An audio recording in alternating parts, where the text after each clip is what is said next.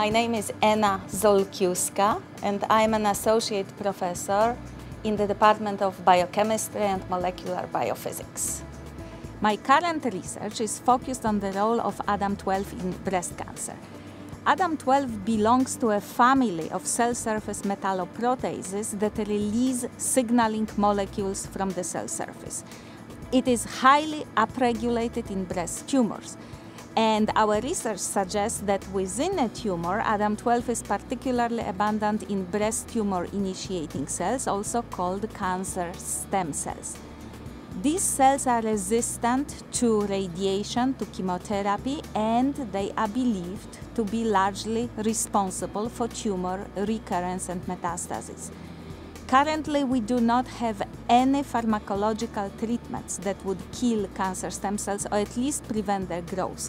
Therefore, the goal of our research is to understand how cancer stem cells differ from the rest of breast tumor cells and how this knowledge can be used to develop new anti-tumor strategies.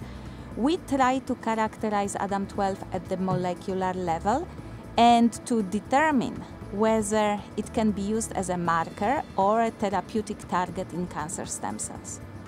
Over the years, we have received a lot of support from K-State, from the college, from the department, from the Johnson Cancer Research Center.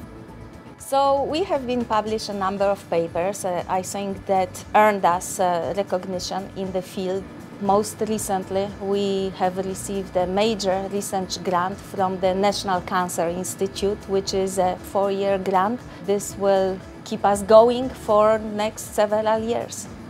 I believe that the research that we are conducting here at Kansas State is very important for breast cancer patients, and I hope that we can, in the future, develop new diagnostic tools and develop new therapies to treat breast cancer disease better than we treat now.